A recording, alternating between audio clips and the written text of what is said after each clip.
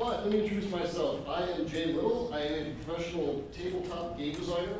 I am also a professor of video game design and board game production at UW-Scout in Menominee, Wisconsin. I travel across the country to give a number of presentations. Many of them are about game design and production themselves. I'm also known for some of the work that I've done with Star Wars, so sometimes I'm brought in to talk about what it's like to work with a license. But one of the things that's really, really important to me, both personally and as an instructor, is to talk about accessibility in gaming. This was really driven home to me over the years by being completely ignorant about it, and then slowly but surely learning more and more about it as my pool of friends grew, and I encountered more and more people, either through my social circle or through school, people who had different needs and capabilities that still game. And I've got some anecdotes to share that I hope will be entertaining along the way, but I also want to say that I am blunt if I encounter somebody who has a disability or a special need that I'm not familiar with, because otherwise I don't know how to learn about it. So if I say anything that feels awkward or incorrect, please let me know, but it's only because I am trying to get down to some information. A lot of this information is based on the video game industry because that information is easier to find and easier to track. And secondly, because video games and the need for the controlling schemes also present some similar issues and challenges with accessibility as physical components like dice or cubes or tokens would. And who the traditional gamer is has changed dramatically over the years, especially since 2000, which isn't all that long ago. As most people would expect, white males, middle-aged. For gaming and a lot of pop culture, they are highly educated, or more highly educated than many other hobby centers. And they've got disposable income. That's one of the necessary things. It's really hard to game. I know there are a lot of college gamers, and they're like, disposable income? Well, then their income is disposable time. But they've got something that they need to fill that free time with. I also know a lot of gamers who don't just buy and play one game ever. They've got multiple games. Heck, I've got 200 games in my Steam catalog, and I probably haven't touched half. I've got a board game collection of about 2,000, and at least 500 are still in the shrink wrap. We buy more than we can ever play. But mine isn't disposable. My wife keeps telling me it's not disposable. That's changed a lot. Now, more than half of the households in the country have some sort of video game playing in them. In my household, 4 of us play video games. My mom says she doesn't play video games, but she plays games on her phone. Guess what? She's a video gamer. It used to be that you were only considered a gamer if you were playing a game on a console or on a PC, or you were only considered a board gamer if you were playing certain types of board games. And that's not the case anymore. If you game, you are a gamer. It doesn't matter the platform or the medium. Because just like in pop culture, there's a ton of overlap. Also, something that's been refreshing is slowly the demographic for the gaming community has started to more closely match the demographics for the population of the United States. So the numbers on the left are the video game representation, and the numbers on the right, according to the 2012 census, are the percentage of the US population. So, yeah. Are most of your statistics based on the US data only? Yes, because it's difficult to collate all of it as well as get an idea of, it's hard enough to try to deal with and discuss accessibility here, let alone other factors. So yes, this is based domestically.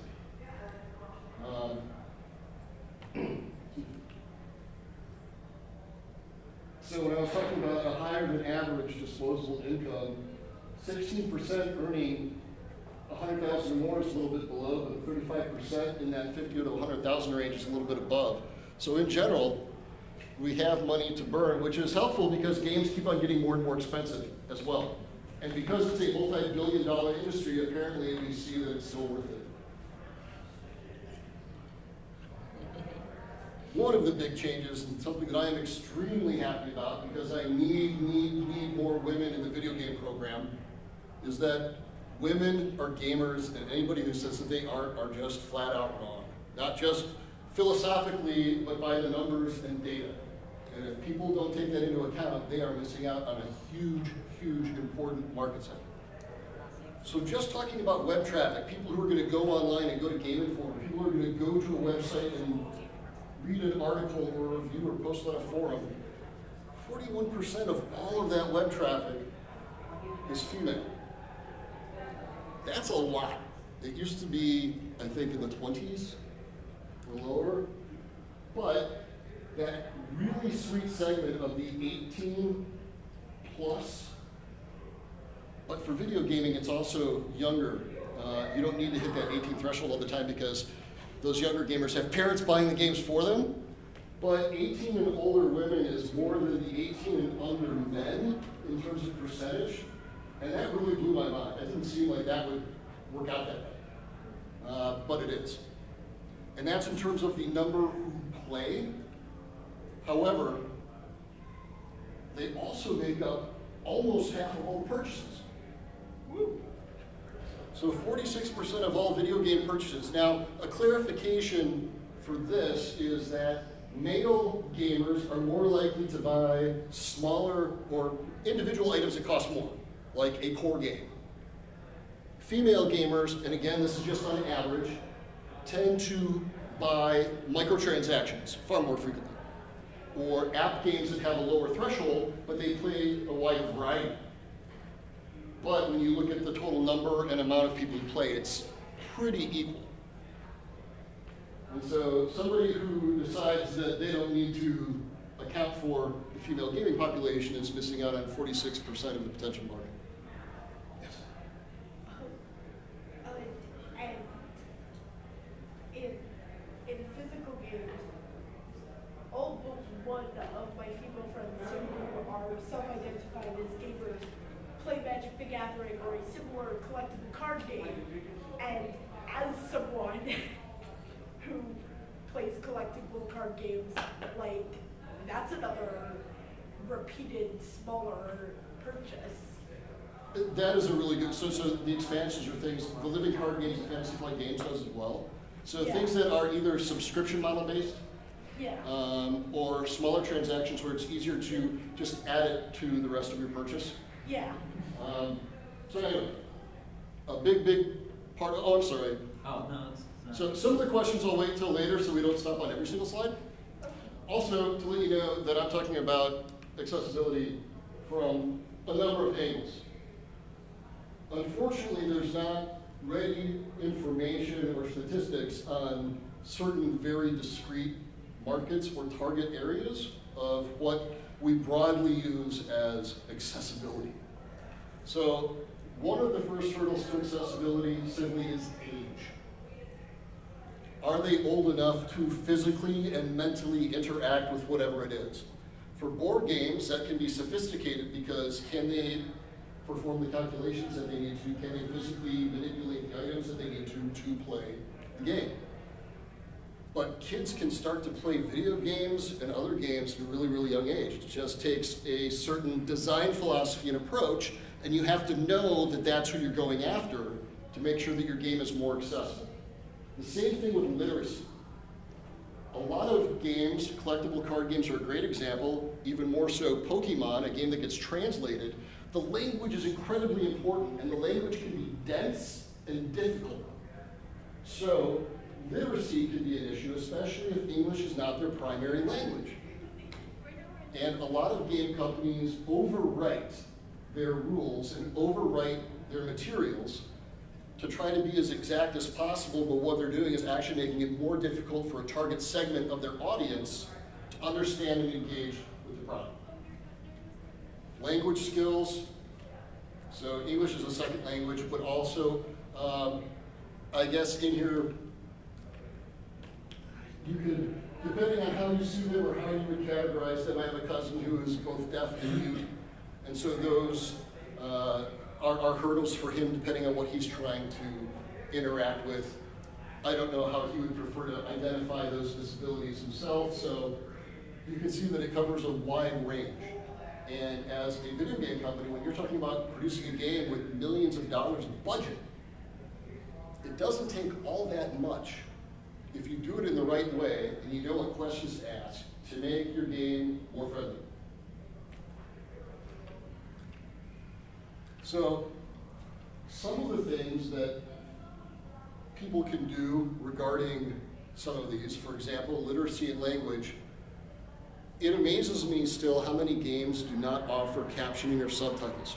Just like it amazes me if I'm watching a movie, if I bought a Blu-ray and it didn't have captions, I would be completely stunned or shocked.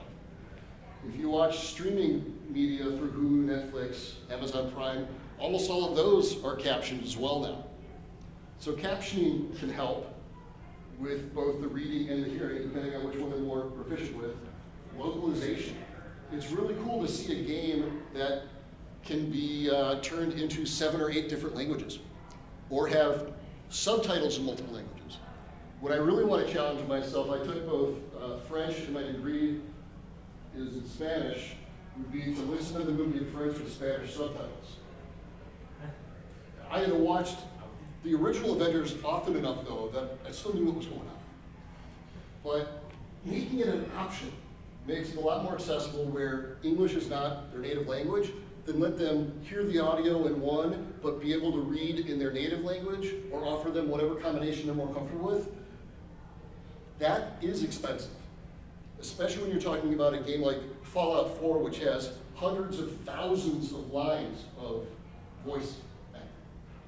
But some companies realize that video games now are literally international, because if it's digitally available, anyone, anywhere, literally can access it. More and more games are providing read aloud instruction. You'll play a lot of games, especially video games, where it will teach you how to play as you play. We don't buy physical books anymore that have the physical rules and the physical layout of what the controller scheme is.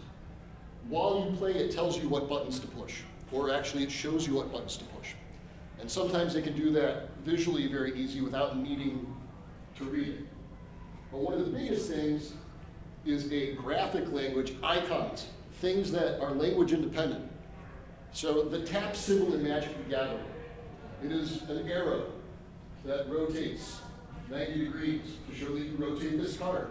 That is internationally understood, and that icon is so signature that it's been trademarked. But that's an icon that it doesn't matter what your national or what your language is, it doesn't really matter what your reading level is. You can understand that and associate that icon with that action from that point on. The other great thing about it is so much cheaper to produce a game that has a clean graphic language, because you don't need to translate it. If you can come up with, for example, icons that are really clear and easy to read on dice. I designed the Star Wars roleplay system, which uses colored dice with symbols on them, no numbers, no text, just symbols. And it takes a while, but once people understand and can read that language, they're able to make the calculations much more quickly and able to explain it to other people much more quickly. This is especially helpful with younger gamers, because younger gamers, it's easier for them to process colors and symbols than it is to calculate numbers and data.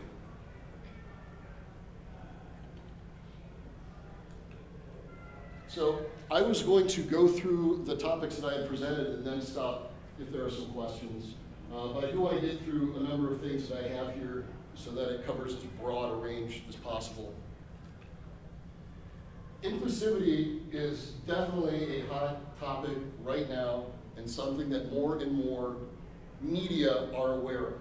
Steven Universe, for example, in Cartoon Network is praised by many people for its openness with its treatment, while it does not overtly state the suggestion of LGBT-friendly characters and setting. A lot more video games, for example. Mass Effect, that series is known for offering gender irrelevant romantic entanglements, for lack of a better word. Because when you start to talk about aliens, I'm not going to try to start guessing or assuming their sex. But having the options are helpful because it is much easier to engage with and care about a game when you can see someone in there that's like, I can identify with that. Having strong female lead characters. If Wonder Woman has proven anything, a woman can kick ass and rake in millions of dollars, and it's okay to do that. On the PlayStation 4, there's an exclusive game called Horizon Zero Dawn, which is one of the most amazing games I've ever played with a kick-ass female protagonist. I've yet to meet anybody who's played it who even brought up the fact that I'm a male who had to play a female character. Nobody. If you make it a strong character and a strong role, people will play it. And the people who don't identify with it will just be ignoring it because it doesn't, they don't need to identify it. But the people who do identify with it, it's going to be something comforting and refreshing for them.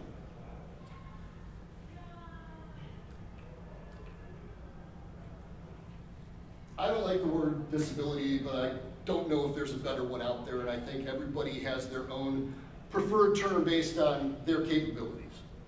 But 20%, 1 out of every 5 gamers, identifies as having some sort of struggle, disability, or accessibility issue with, regardless. So 20% of the gaming population then does as well. That's a huge segment. But 92% of the entire disabled community plays games? That's amazing. Now, we know that there is a difference in magnitude of how a disability may impair somebody's access to it. For example, colorblindness. It is much easier for a colorblind person to interact with something than perhaps someone with severe vision impairment and some colorblindness. Regular blindness. I have a story about a video gamer who's 100% born blind that I was fascinated with.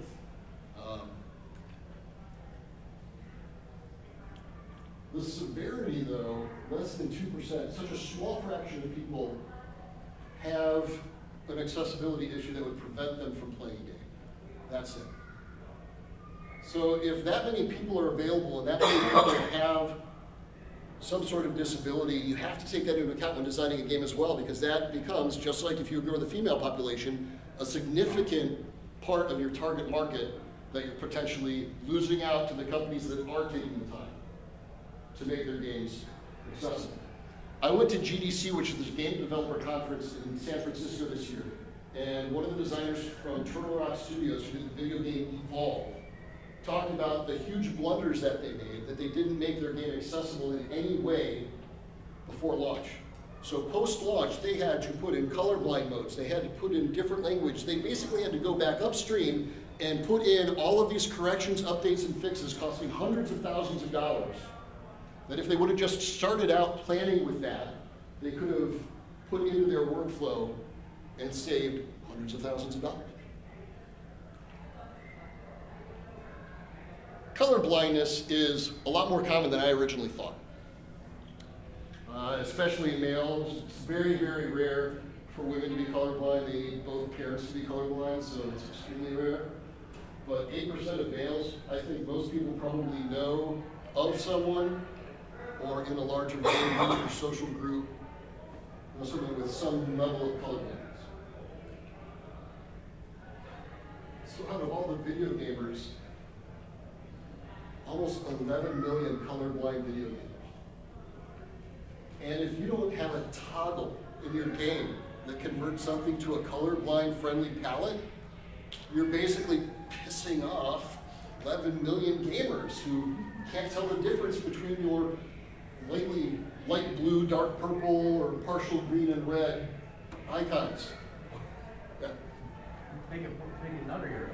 I just found out that I forget what it was. They have like 8 different color line settings because some of them are like totally ridiculous.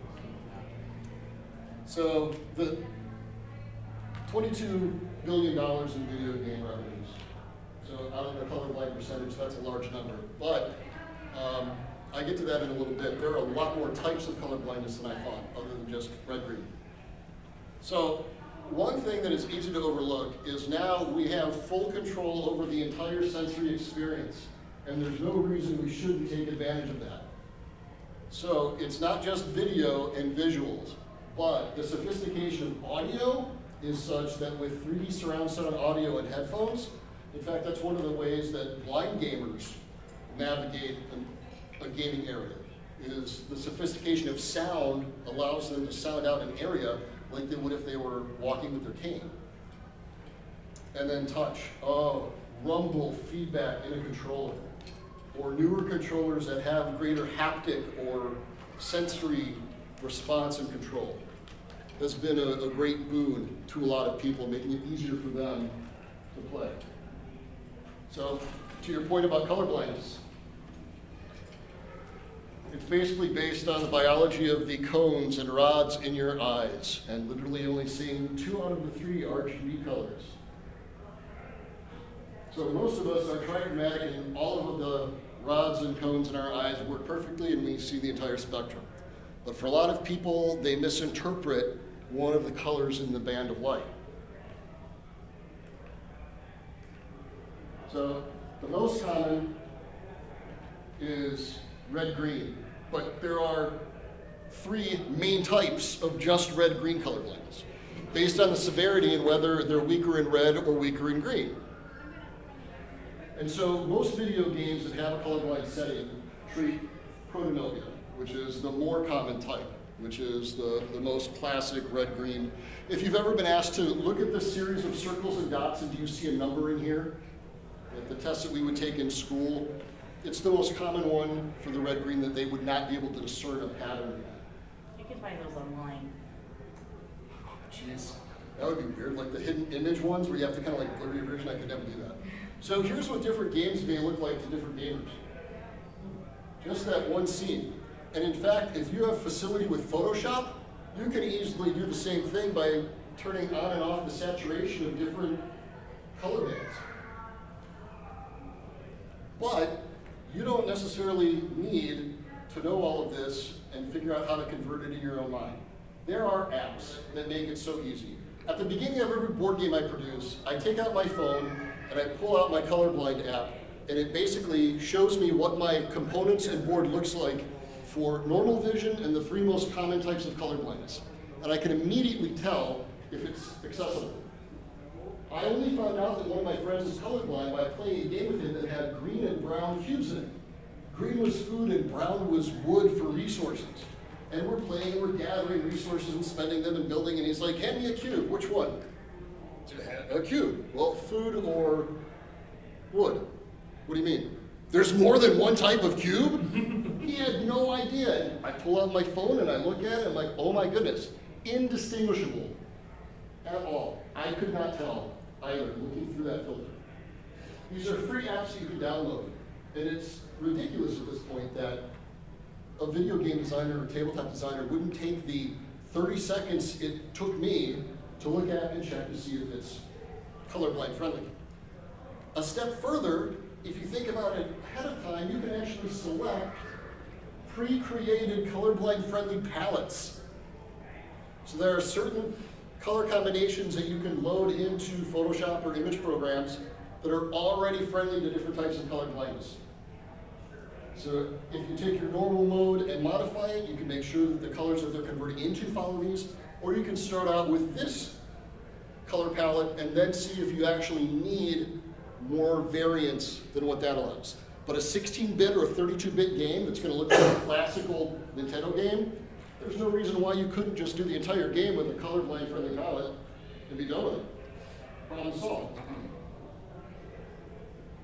So, one of my favorite encounters ever.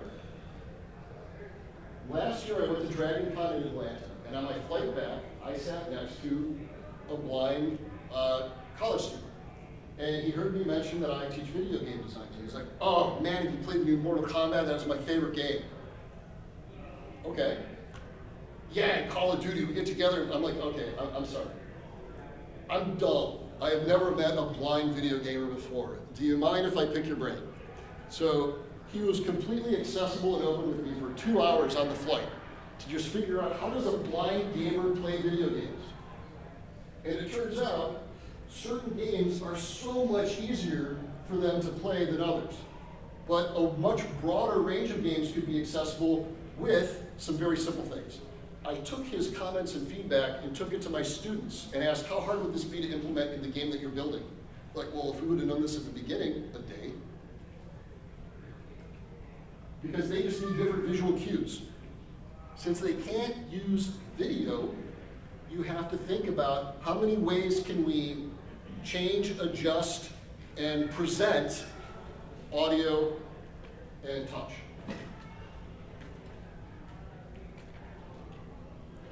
The other sense that they use more than we don't is imagination. We're so used to having things given to us. Once you watch the Game of Thrones TV series, you will never see those characters differently when you read the books. So one of the things I do to try to train my imagination is I listen to old 1940s and 1950s radio dramas. Back when all you had was audio. And those stories are really, really good, but I have no idea what those characters look like. So you end up focusing on different elements. So there's a blind gamer that is competitive with the game Killer Instinct. And this is only from last year. And he was basically writing an article about why he's so good at this game he can't see. And it was fascinating to hear it. You can Google this online and any number of articles would come up. But there have been some games that were created to see if they could mentally map out a maze based on the feedback that you give them, audio cues that you've run into something, a rumble when you encounter or pass a threshold. And they're able to fairly accurately recreate a simple maze if you give them the right sensory input. And there have been a number of studies, and then it got really scientific-y on me, and I was easily over my head. But it was fascinating to find out that there was research done into that because there were enough video game players out there where it made sense to put money into a survey or a research project to learn that. So the big things that blind gamers need to be aware of, and I have some friends that when they play a video game, they need a special machine that magnifies what they're seeing so greatly that for all intents and purposes, they sit far enough away from the screen to play a video game that they are blind as well. So it's not just people who are born blind or fully blind. But the things that they really need audio for, and you can make sure is baked into your audio for 3D, relative distance. How far am I from my target? How far am I from the end of the ledge? Some sort of cue in there that allows them to measure that. A lot of blind people have a clicker that they listen then for the echo that it makes to give them an idea of the relative distance of terrain in front of them. So being able to have some sort of cue like that. But the biggest thing is like, I don't know why you don't create pings and chirps. And that would solve 90% of all the problems that blind gamers run into.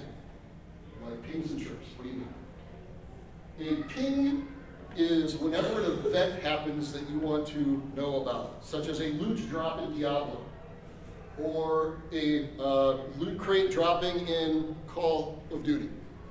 Some ping that tells him this thing occurred.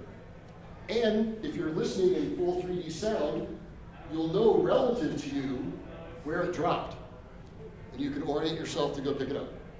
And I'm like, that sounds pretty reasonable and simple. There's already an audio cue. There's a different audio cue when a legendary item in Diablo 3 drops. It's like, yeah, but if it were better situated 3D-wise, I could better navigate to a corner of the map. And then a chirp would basically be when an event occurs that crosses my targeting range. So imagine you're playing a first-person shooter and you have a target reticle where you're aiming. If I could assign a chirp when an enemy went in, and assign a different chirp for when a friendly crossed my line of sight. That would allow me to better identify who's around me and when to pull the trigger. And just a moment, so many games offer key binding that if you don't like the controls as they are default set, you can remap controls. You can remap what the K button does. Sometimes you can do that on controllers too. So he's like, why don't you allow us to map 3 different pings and 3 different chirps? So I can map a chirp when a friendly crosses, an enemy crosses, and a certain piece of terrain, if I'm near an edge, or something. I can better visually create the scenario I'm in. And I was stunned at the simplicity of those 2 requests. Because fully sighted people already rely on pings for a lot of things, but we don't care what direction they came in most of the time, because there are other cues that help us. But for them, 3D audio has been a blessing if we would just take advantage of it more often. The chirp one I hadn't considered before, that was brilliant. I thought that was absolutely great to have a certain game event when it passes over the center of your screen, allow you to know friend, enemy, button to press. Right? If you're doing a puzzle game like Portal or Turing or something like that, where you have to activate panels on the walls. Whoops. Funny thing is, for the chirps, they already have something that they can just tag it to in a lot of games. Like, how often, when your rectangle goes over an enemy, it turns green? So I was going to say, the reason why these would be so easy to do is they already trigger some response by the program. Red X when you're over an ally. Exactly. And then the, hey, hit the A button. So it's already tied to it. One of the big difficulties in programming is getting the program to stop and be aware of some input the user just gave you. They just pressed the A button. Well, if you have 5 things that happen when they press the A button, how hard is it to add a 6th? Not that hard. They just need to know early enough in the process, because it's a lot easier to do it the first time than have to go back and add it later. But you're absolutely right, and to the point that he was making as well is, when I press the space bar, I'm already jumping. Why can't I also hear this or have some other cue? So what's interesting to the type of game, I was surprised by first-person shooter most. He said for side-by-side 2D fighters, though, it's great. I know I start on the left. I know what the sound of my attacks make, and the better I get, the more I identify the sound of his attacks and the timing of them. So I can play, maybe not as competitively as some, but I can play because I know information to start with that is guaranteed. I start on the left. And the more I play that character, the better I get. That's great. And then he's like, not enough games offer couch play anymore. Side-by-side play, where it's not split screen, but you're actually sharing the screen. Diablo 3 now uses a reference. 2 people can play up to 4 people on the couch, but you're always on the same screen. It never breaks apart as you go off in different directions. He's like, the great thing about that is, I've got my buddy right there to fill in the blanks. And they're used to me and understand the cues that I need, because we hang out. And so they can give me a nudge. You go, nope, lower left. Or, spiders are coming. It's like, so why don't you offer more games that are couch play? Because you already have multiplayer, you already have split screen, you already have all of this stuff in there ready to be used. Why can't you offer this option as well? Now, to this point, this addresses specifically some of the needs that a 100% blind gamer could benefit from. But some fully sighted people could benefit from it as well. Either just as a reminder, an alert, they have a short attention span, or just because we love to monkey around with customization until we find the perfect combination of sound level to music level to sound effect level to dialogue level. In Fallout 4, I'm going to adjust the color and opacity of my Pip-Boy versus my... We love to be able to go in and customize the games. And this is just one other way to be able to do it that makes it easier for other people to play. Yeah, a lot of sighted gamers play around with the color blindness because I like it when it says color. When my kids play Overwatch, my older boy will switch it to colorblind mode so he knows what it's like for one of his friends to play. And it's tough. He's like, now we're on even footing. I have sensory processing disorder, comorbid with autism spectrum disorder, and it's a really common comorbidity for people with autism, and so often I will have to play a game either completely soundless or low screen brightness or with the F-Lux, because games with bright colors, loud sounds is going to throw me off my game. So having something like this would let me play it with my eyes shut when I'm overstimulated, so I'm only processing. That is a great point. So I'm only processing one kind of sensory with my hypersensitive sense instead of vision and hearing. Do you mind if I use that story going forward? Because Yeah. that's a segment I hadn't considered. But that's great. Like right there, a practical use of this. You're fully sighted, correct? Yes. But this could absolutely help. My older boy also has Asperger spectrum issues, which may be another reason why he likes playing around with the color settings to find one that's soothing to him. Yeah. So, touch is an underutilized element. Yeah, I'm sorry. How does the audio interplay with something like a VR headset that's coming out? So, virtual reality or augmented reality, which are like the new wave video game sensory experiences, are a lot more challenging for blind people to interact with. If you gave them the audio cues, they don't always have the physical cues to move in the direction they need to. Because I don't want to speak with this because I don't have an authority on it, but from my experience, it's been that blindness can also cause motor function issues with balance and other things until they become more proficient with it.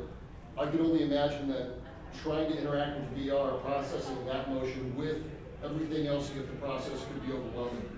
To the point where that is an area where I could see that programmers and developers need to understand the technology first before they start adapting it to other needs. Because my students, for example, struggle enough just with the basics of virtual reality programming that I need them to do something simple to start with so that they understand it and can implement something more complex. So that you can do it step by step rather than trying to do all 10 steps at once. That's my take on it. So, this is especially true for board games, but more so for video games for people who use a controller. I just bought a Steam box and the Steam controller, and it's got this really, really weird controller setup that feels completely uncomfortable and alien in my hand, but some of my friends love it because it just fits right and it feels right and it's the right size. So that sensory input and comfort is really, really important. Resistance. You can do a lot of this through the rumble technology in controllers. The further you push a stick, the more intensely it rumbles to give you a sense of resistance or force. For games, texture is a big deal. If you can't differentiate by color, you can differentiate by texture, symbol, or pattern. So you've got 4 different ways that you can visually convey information or sensory. Some cards have a special coating on it that gives them little ridges on them, which makes it easier to shuffle and handle, but also provides a better textural feel for people. What's interesting with Braille is this student, Josh, that I was talking to, was saying that Braille is a dying language because it's harder and harder to get teachers to teach it because fewer people use it. With audiobooks and with the ease of saying, hey Siri, solve my problem, they don't need to learn Braille to function. So he was concerned about, he had taken a lot of time to learn Braille, and he's wondering, going forward, what is going to be the tactile replacement for that, or will other technology like Siri, which, when you initialize it, you can set it up for a blind mode or a colorblind mode, and it will go through and set up all of your customization requirements to best suit your visual needs. I'm like, that's a great question that I had never considered. But a lot of people are Braille illiterate because just like we're used to having things visually given to us, watch the movie instead of reading the book, they can have answers given to them instead of having to read it. Which also, he said, is the reason why, I haven't done a study on this, this was based on his comments and information he was given, that spelling and grammar among the blind community is terrible because they're never required to use it. Without Braille, they don't have to read, so they don't need to have to write. Hey Siri, open an email. drag and dictate, take this down, and everything will do it for them. So here's an interesting controller we configured that was hacked by somebody to make it easier for them to play. I can't remember exactly, but what I believe is that this player was missing more than one finger on his left hand.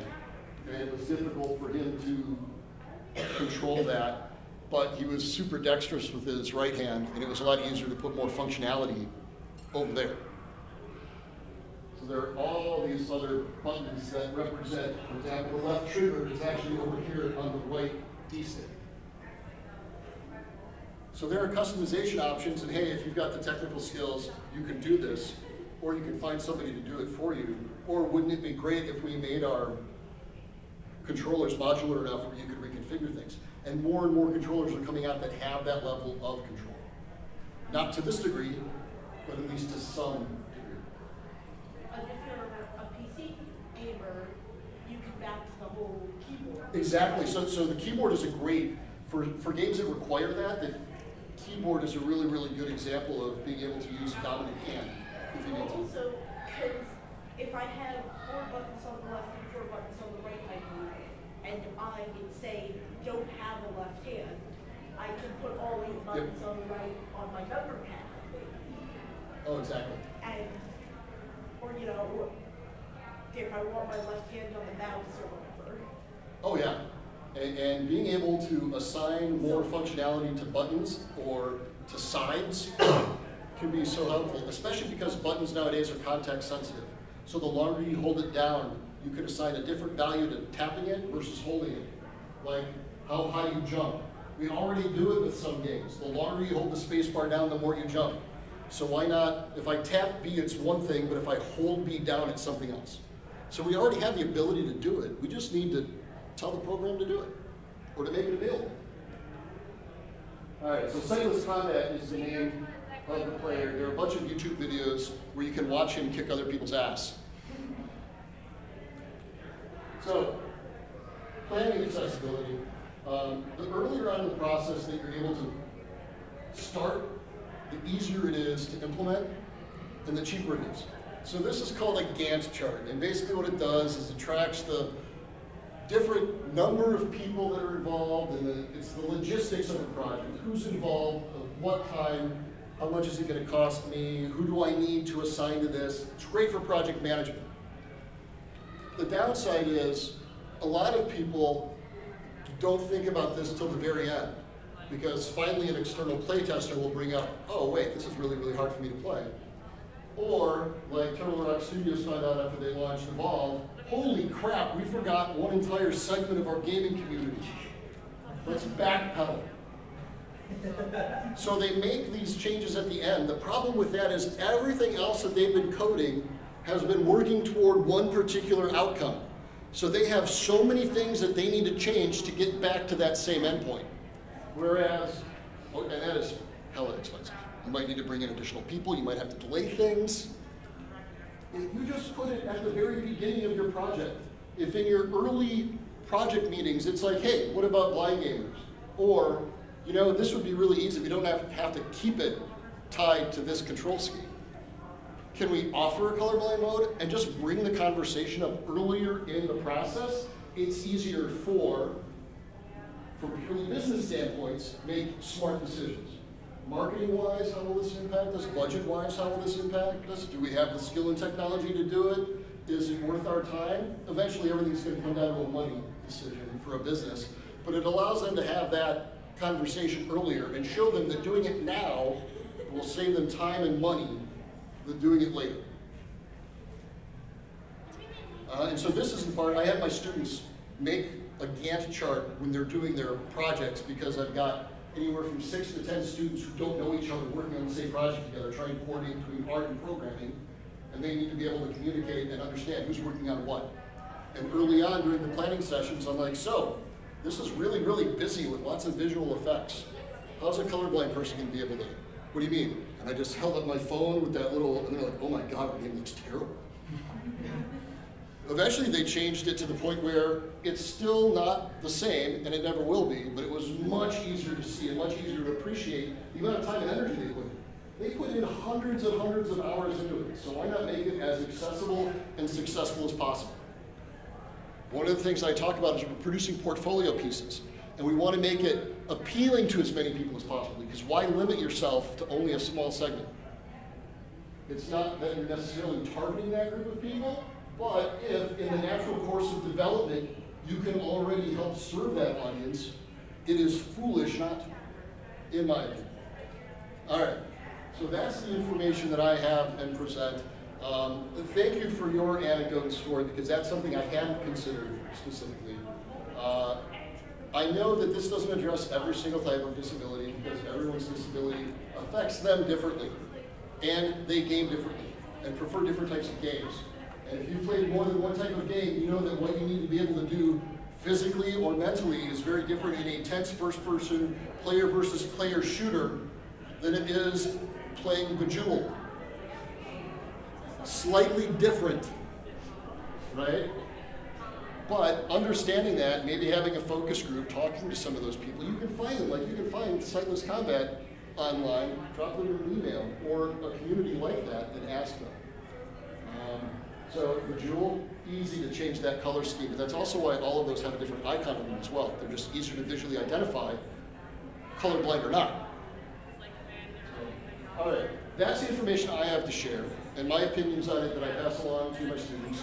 I would love to hear your feedback or questions or some of the challenges that you might have or have run into gaming. I play Destiny. You probably already heard about some of the crazy stuff that goes on. I've been on raids with both deaf and mute players, and just I got put on the side of one of our raids with I think it was a mute guy. So lots of dancing, lots of pointing. Well, it's interesting that another thing that you can do is you can map behaviors to your avatar in a lot of games, like a jumping jack or a salute or a hello or a wave, and there are all these emotes. That's a whole other visual language that you can use to communicate in-game that they can't communicate via keyboard, or mute, they can't contribute to a Ventrilo server, for example, where they're all talking to each other. So a lot of games already have something like that, you just need to be aware of it. Both the player that they can do that and the players around them that that's how they communicate. And in his case, he could cough. So he'd cough and then he'd emote. Just so that we didn't like lose him and like forgetting to look down at the So you needed a cue as well. Yep. So that's perfect. That's a great example of how these have to interact and overlap. And you have another comment. Oh no, I was pointing. So Eurogames. Yep. Eurogames board games, which are made for release in all 18,000 countries in Europe, which all speak different languages because Europe's a mess. It is a little. I just took Angry World, guys. Mess. Anyway, so Eurogames have a huge focus on symbols instead of text. Because the less text you have to translate into German when this game crosses the border, the better.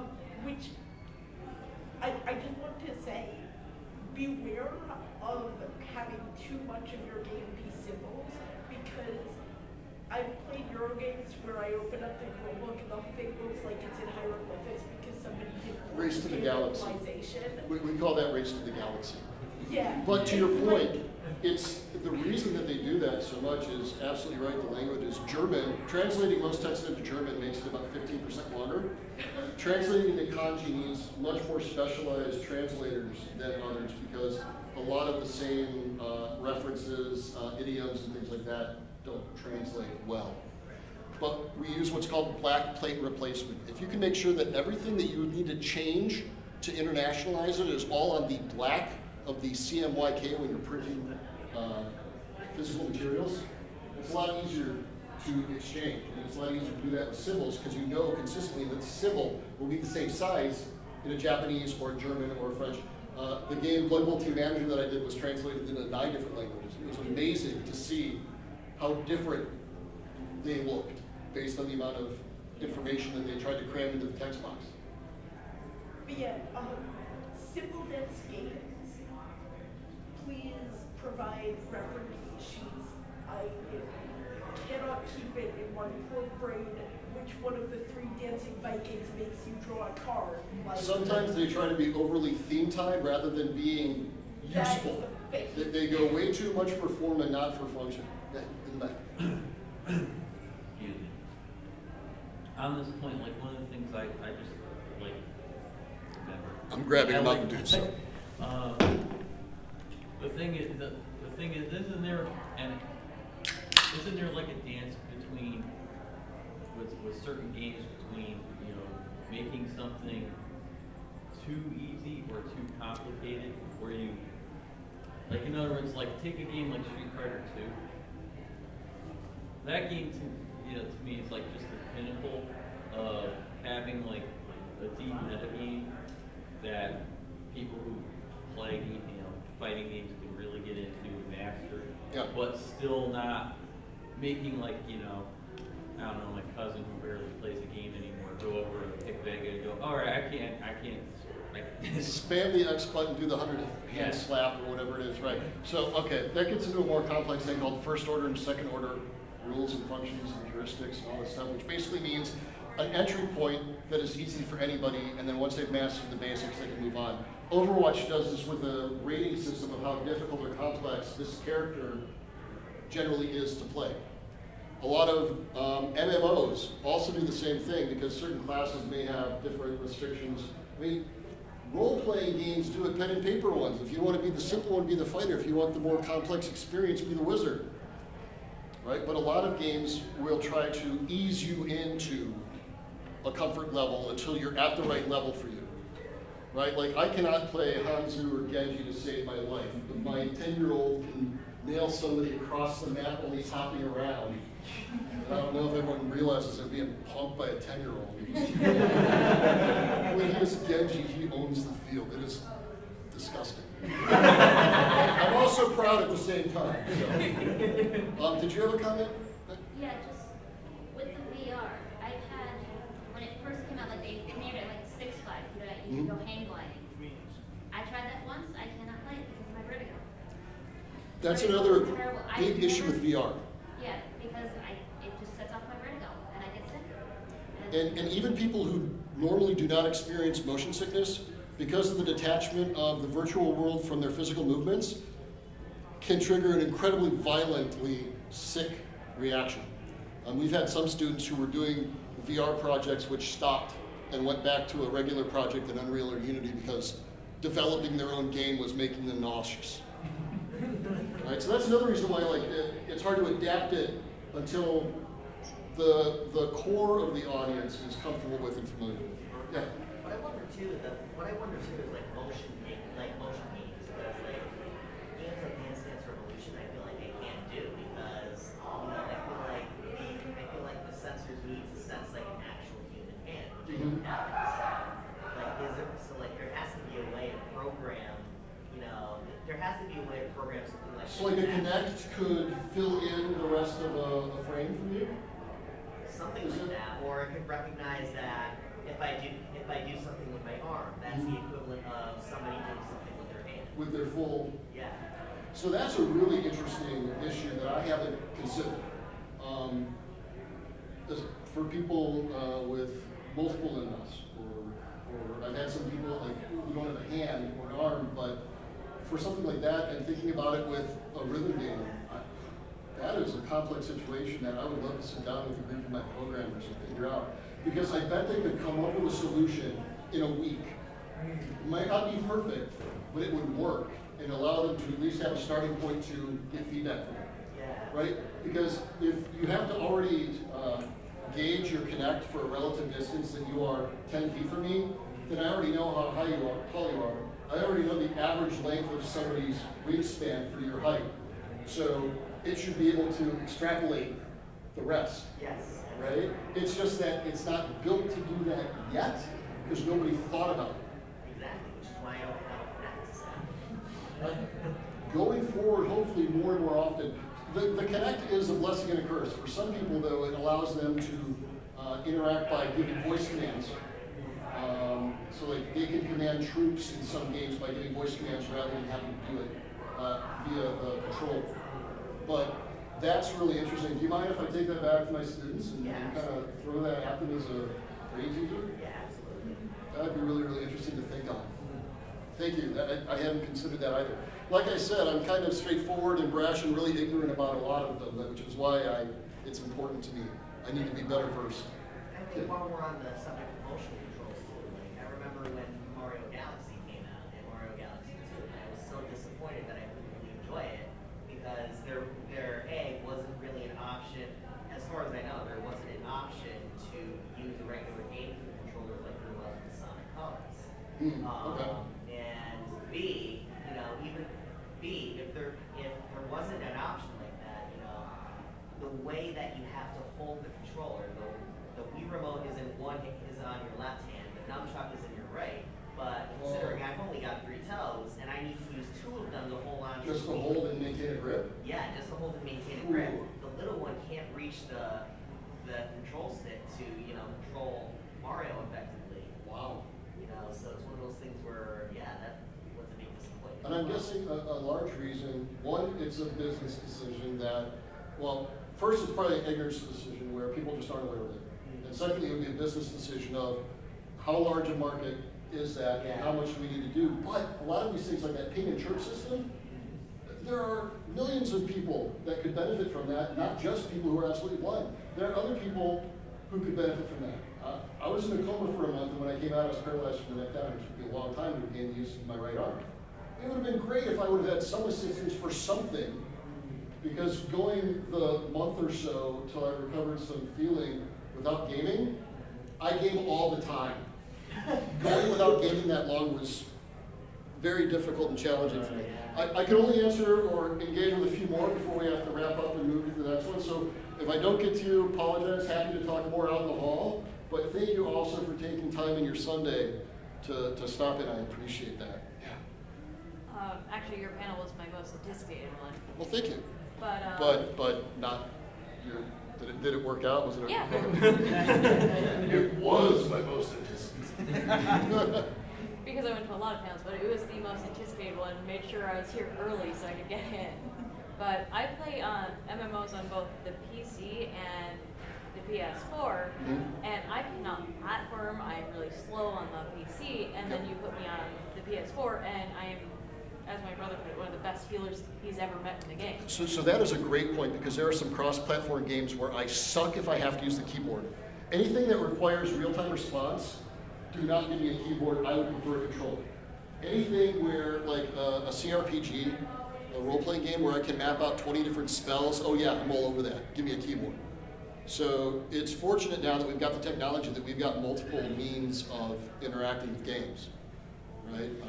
And even handheld games on phone apps, right? They've got virtual joysticks instead of needing actual joysticks. There are a lot of different ways to interact with it, but especially titles that are cross-platform, there may be a version of it that you're more comfortable with. So if you're frustrated on the PC version, maybe there's an Xbox One or PS4 version of it that would be better suited to how you perform. Yeah, because I can memorize the controls. Yeah. I don't even have to see the hotbar.